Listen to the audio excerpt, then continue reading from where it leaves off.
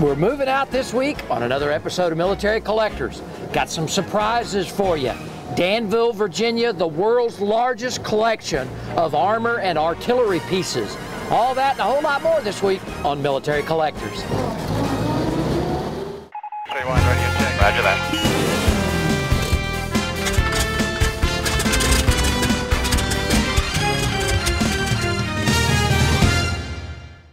Welcome to this week's Military Collectors. We are in the heart of Danville, Virginia at the American Armor Foundation Tank Museum. And I tell you what, I have the honor and privilege of having both the founders and the one that let him do it, William Gasser and his wife Karen. They started this wonderful collection here, and I have to shake your hand, my friend, okay? But I need to probably give you a hug, okay? It's illegal. Yeah, because, you know, behind every great collector, there is a better woman who lets him do it. So, you know, really, I want to start with the history behind this wonderful collection, okay? 300,000 square feet. Tell me about the beginning, okay? And then I'm going to talk to you about why you let him do it. Did you ever have a really silly idea when you were younger and have nobody around to talk you out of it? Like, yeah, I can do that, right? There's a lot of tombstones that say on it, hey, watch this. That's how this came about. Didn't know any better, thought it could be done.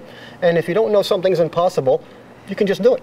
Well, I have to ask you, William, I mean, it takes, I know the collection, 1981, it kind of moved in a different direction, but where did you start? I know you were in New York. Yes. As a collector from a ton. In my day, instead of playing baseball, football, I never learned those things. I was hunting down military artifacts until, by the time I was 17 and marched off to college, I had the largest uniform collection for a juvenile in the state of New York. Right? And it just was always one more thing, one more thing. Sold my collection, went to college. After I got married, I always had a couple holy grails I had to have, and oh, I found one and got it. Oh, that was like giving drugs to an old druggie. You just off you go, you're crazy. You just can't stop. If you got a penny in your pocket, you just got to go for the next hunt. 120 tanks and artillery pieces and 20,000 artifacts. We can't count them. There's so many, we're still counting. And you know what's so unique about this, Karen, is, okay, you can't even put it all out. It's you know, I mean, listen, have you followed this passion with a good face? With a good heart? Yes. Yeah. Yes, absolutely. I think the word is drafted. Yeah. Oh, she was drafted into this. Yeah. A lot of things I've done, I'm just gonna do this, honey, and she'll, okay, you know, okay, and didn't really think he was going to do it. Obsessive compulsive, way beyond that.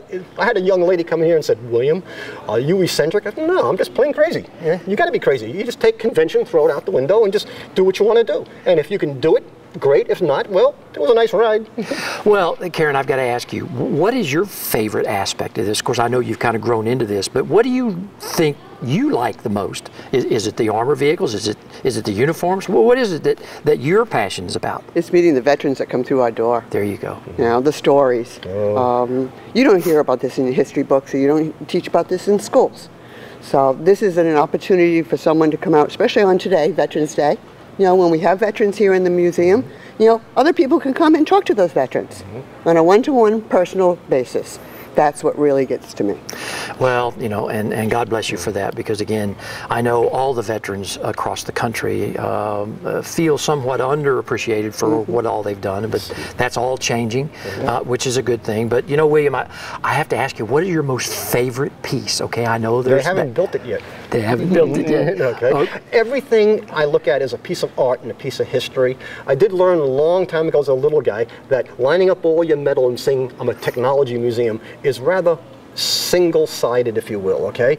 I found out it's not the hunk of metal, it's the story, okay? And I'm a storyteller, that's really what I am, okay? And how it interrelates with the person. I've had the blessing on earth to talk to hundreds of thousands of veterans, and boy, have I heard stories, okay? Right? I wish I could disseminate that amongst the public and say, you just wouldn't believe, okay? It's like an old monster movie, like, you can't believe the things I've seen before he expires. It's the same idea. The things I've been exposed to and have seen and read, items in this collection I'll never see daylight, that I wish I could just wave them all over the planet and say, you gotta read this, you just gotta read it. It's just so cool.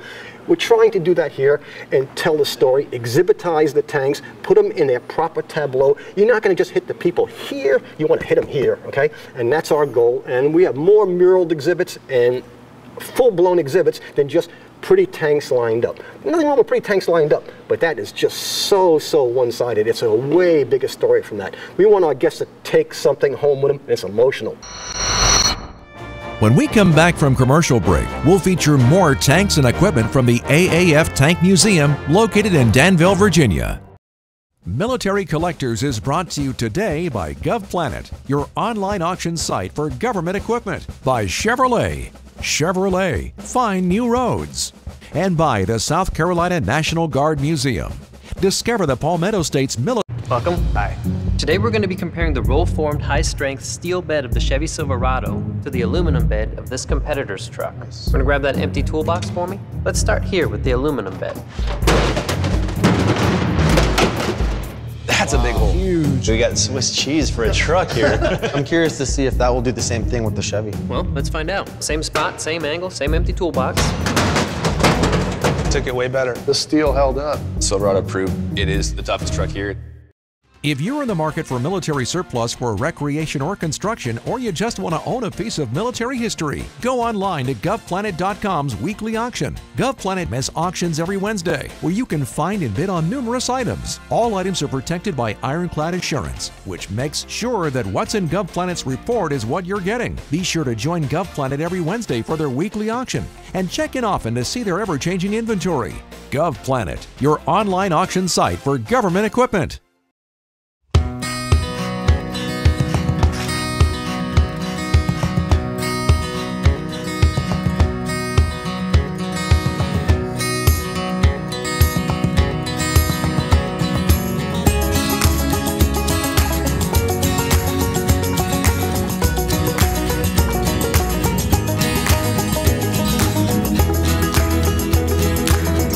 Northside, performance outdoor footwear for the whole family.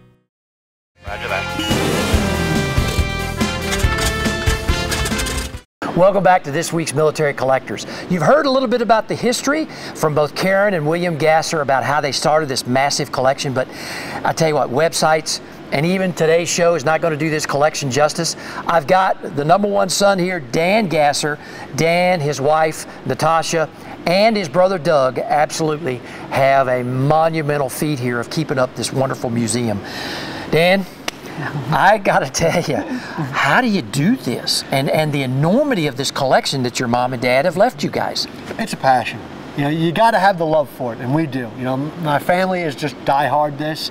You know, we want to see the memories stay alive, you know, and that's what we're all about. The museum, you know, the men and women who've served in this stuff is great for this, okay? You know, we love that, and we try to portray that to the guests, you know. Well, tell me about the collection itself, okay? I know Tank Museum, American Armor Foundation, Tank Museum, okay? But I know we got a couple in the background, but how many total are here? We have over 120 tank and heavy artillery, so cannons, you know, big mortars, stuff like that. Over 30,000 small artifacts, so pins, patches, medals, machine guns, rifles on display. There's probably 2,000 uniforms in storage right now, just waiting to come out. We're in a 330,000 square foot facility, you know, and you see it's pretty much full of tanks. You know, wow. so well, let's kind of walk and talk just a little bit, because again, what I think is most interesting here is it's not all pristine. Correct. It's not all restored. How many of these vehicles and track vehicles actually run, basically? Maybe half, give or Okay. take a few days. You know, they do sit a long time, so, you know, gas stuff is super finicky. Diesel stuff's a whole lot user-friendly, you know. You know, some of our machine guns and weapons are live, you know, Yeah. mortars, cannons, stuff like that, operational, you know, stuff like that, or rifles. Plus, I understand, you know, you do a lot of great events here throughout the year, okay? Radio control tank battles. Looking forward to seeing the flamethrower demonstration, okay? And later in the show, Dan and his brother are gonna actually activate flamethrowers. When's the last time you saw that, okay? Yeah, Military Collectors. Well, you know, you got folks who must come in and volunteer, like fixing this M2. Yes. Okay. What other, are they all American? Armor pieces? No, we specialize in tank and cavalry. So basically, if we can find a tank or obtain one from any country, we're interested. Wow. Okay, so we don't specialize in just U.S. armor. You know, we try to show the full spectrum, because because war's about different countries, different locations, so we try to show it all on the tank side. Well, you know, I'm very, very fond of armored tracked vehicles, okay? But I was an infantry guy, okay? I walked for a living. I did go to the Armor Officer Advanced course when I was a young captain, and looking at that turret there still brings back bad memories of my school days, okay? Because there is a lot of stuff in there. Absolutely. And so this one must be under restoration? Yeah, it has a, the turret ring is got froze on this one, so we actually had to pull the turret to figure out what was stuck in the ring. Right. Looks like a bunch of gravel got jammed in the ring. You know, this tank is real bad about that because it was made out of aluminum. So yeah. It was made to be airdropped, so it was, you know. Yeah, because that was an 82nd thing, yeah. Okay. They didn't make many of them that got airdropped successfully. Yeah. You know, so. Now, do you actually rebuild all the packs and all of the stuff here? We don't do engine rebuilds in-house. If I need to go that far, I will send an engine out. Gotcha. As far as vehicle restoration, we pretty much do everything in-house to what my machines can handle. Oh, wow. I don't have full lathes and engine machine shop, stuff like that. So. Tell me a little bit about this one. I know it's British. Yeah, it's a ferret, fully restored. We got it probably 8 or 9 years ago. We got it in this condition. A gentleman had it up for sale. We contacted him. He gave us an awesome deal because we were a museum. Wow. And he said he wanted to see it go to a good home. Wow. He restored it to use it for parades. You know, how many times do you hear that? We want to see it go to a good home. I mean, as a collector, those are words to your ear, especially Absolutely. when you're doing something like this as a museum. Okay, now, another main battle tank here. This one looks great. Does it run? No, this has a great story. Sherman tank, okay? It was buried. Really? It was a mental institute that used it for a bulldozer to push coal for their coal house. It broke down, they didn't know what to do with it, okay? So they dug a hole and pushed it in the hole. My dad comes back 20 years later and hears a story about it. I gotta find this tank. Spends a year trying to find it and actually finds the tank underground and convinces the city to let him dig it up. If you have missed any past episodes of Military Collectors, be sure to go online at militarycollectorstv.com. And you can see not only past episodes, but also read in-depth features on the people and their passion of their military collections. Stay tuned. When we come back, we'll feature the history of the flamethrower and have a demonstration of a World War II model.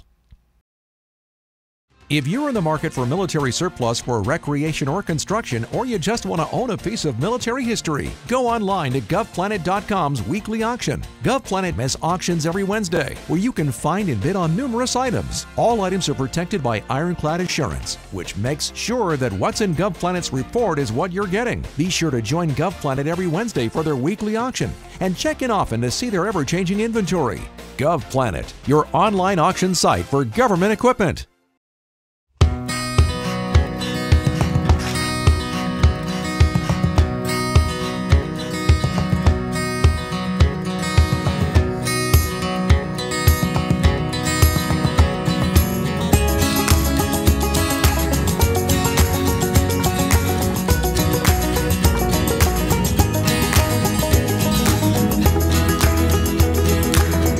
Northside, performance outdoor footwear for the whole family.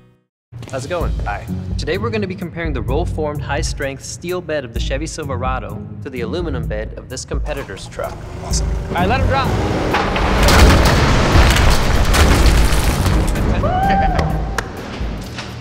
Let's see how the aluminum bed of this truck held up. Wow. That's a good size puncture. That's all the way through for sure. Full on crack here. You're aluminum now, you're gonna go, ooh. Let's check out the Silverado steel bed. Wow. Yeah, a couple dents. I'd expect more dents. Chevy clearly held up better than the Ford. Roger that. Welcome back to the show. This week on Military Collectors, we normally don't do this, but because here at the American Armor Foundation Tank Museum in Danville, Virginia, they've got an actual demonstration that they do twice a year here with the flamethrower. We've got one from World War II, and we've also got one from the Vietnam era, and we're going to actually demonstrate these. But first, let's hear a little bit about the history about the flamethrower throughout the U.S. military. The flamethrower's history can be traced all the way back to the 1st century AD, where the Greeks used them. In modern times, they were used during World War I and more widely in World War II. The flamethrower was first used in modern times in World War I in February of 1915, when the German Army used it in battle against French forces. The German Army used the flamethrower in over 300 battles during World War I. In 1942, the U.S. Army introduced its own man-portable flamethrower. The vulnerability of infantry carrying backpack flamethrowers, which weighed in at over 80 pounds, and the weapon's short range led to experiments with tank-mounted flamethrowers. Flamethrowers were used by a large number of countries during World War II, and the U.S. Army used them during the Korea and Vietnam Wars. Flamethrowers have not been in the United States arsenal since 1978 because of their ineffectiveness in modern combat.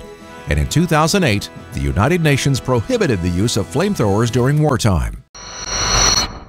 Well, joining us now is two brothers and the Brothers Team Gasser right here at the American Armor Foundation Tank Museum in Danville.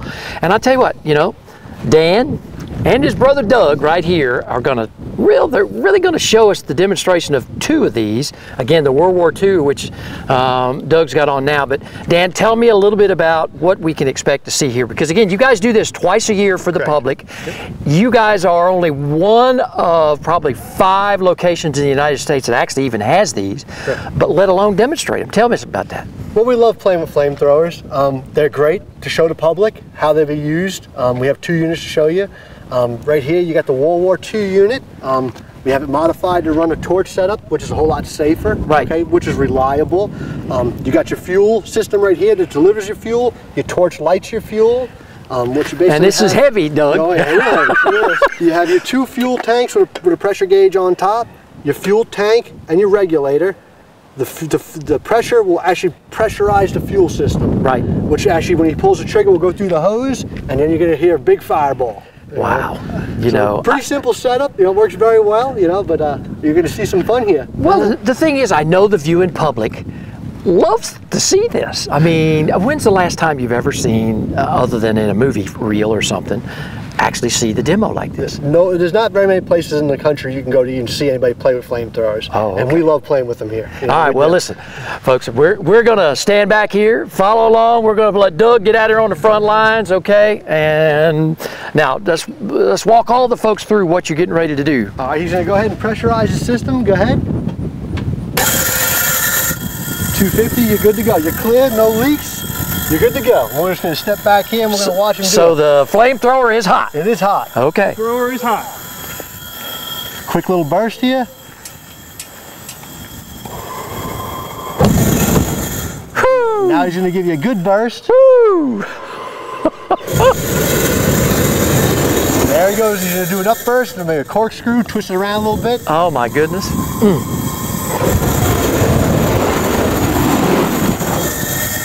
That's a flamethrower. Is a flamethrower. You know, and talk about heat. You got to bleed it out real quick. Okay. Stop it. I'm going to bleed it out. So that's going to get all the pressure off the tanks. Bleeder's open. Flamethrower's now safe. Oh my goodness, look at that. You know, I have to say, it looks much better than it does in the movies when you're in person. And you know, the thing is, you can't take what these did during wartime lightly, because again, can you imagine being on that other end of that thing? Sure. I mean, you know, and for all of you collectors out there, you veterans, come down to the AAF Tank Museum here in Danville, and you just can't imagine the excitement that you're going to see one of these that are in an operable condition. You know, I mean, I know, Dan, that your dad and your mom, when they started this, and of course now you 2 brothers have taken it over. I mean, again, there's just nothing else that I've ever seen in modern day like this. Okay, I mean, they don't even do it in the movies. They're extreme weapons. They're very extreme, and that's why we like to use them, so people could see what this weapon was about. And you see it in movies, it doesn't do it justice. You actually have to see it fired, and you'd be like, wow, that's hot. You know, you back up, you feel your skin start getting hot. That's what these weapons are about. When we come back, more flamethrower action from the AAF Tank Museum in Danville, Virginia. Military Collectors is brought to you today by GovPlanet, your online auction site for government equipment, by Chevrolet, Chevrolet, find new roads. And by the South Carolina National Guard Museum. Discover the Palmetto State's military history.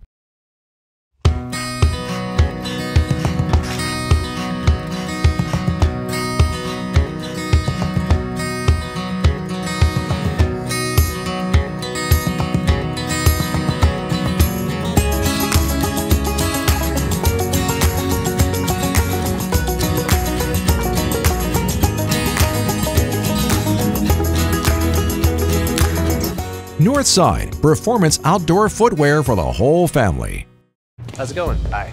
Today we're going to be comparing the roll-formed high-strength steel bed of the Chevy Silverado to the aluminum bed of this competitor's truck. Awesome. All right, let him drop.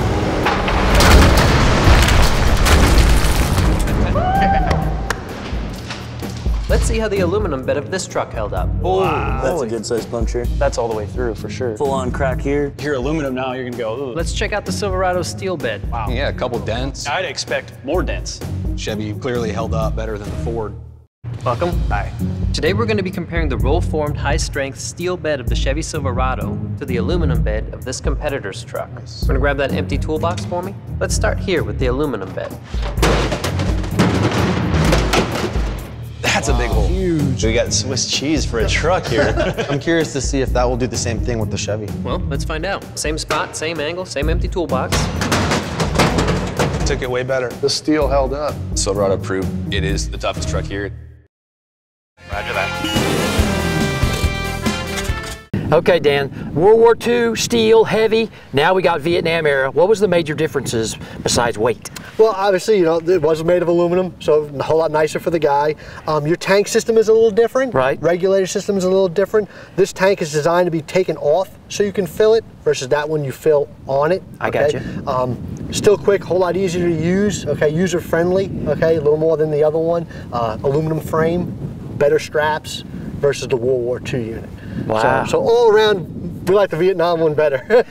Well, and you know, guys in the Chemical Corps who had that MOS, they were responsible for these, okay? As we called them when I was on active duty, bug and gas. So with that, we're gonna have a lot of bugs and a lot of gas here, Doug, okay? I'll tell you what, you do this well, my friend, huh? Now, let's fire this one. Any difference in the flames? All the same? About the same. We shoot the same pressures, so the fireball will be about the same length. Okay. You know, it's more user friendly. I got you. Again, AAF, the Tank Museum, Danville.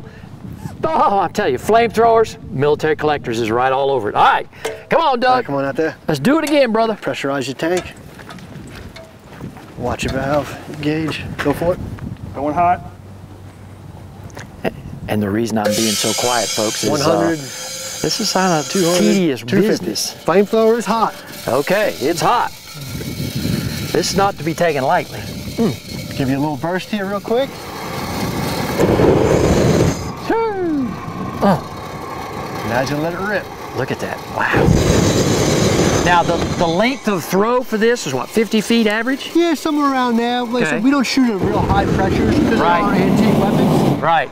You know, so we try to keep it as safe as possible. This, I mean, it's just unfathomable. Of course, you know, guys in the era, they were invaluable. Absolutely. For trench, tunnels, you name it, bunkers, all that sort of stuff. So, All good?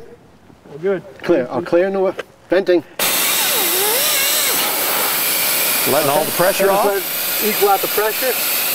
Now, as far as how many gallons of fuel does these hold, Dan? Not a whole lot. You're probably looking at about 3 to 4. Yeah. This one holds a little bit less than the World War II I got you. unit, just because of the way the bottle setup is. I got you. know. Yeah. Well, with it being made with aluminum, makes all the difference. Absolutely. So, absolutely. with that, I'm telling you. If you had to pick which one to put on your back, you want the aluminum one. Well, and I have to say, here at the American Armor Foundation Tank Museum in Danville, over 30,000 exhibits of uniforms, firearms, you name it.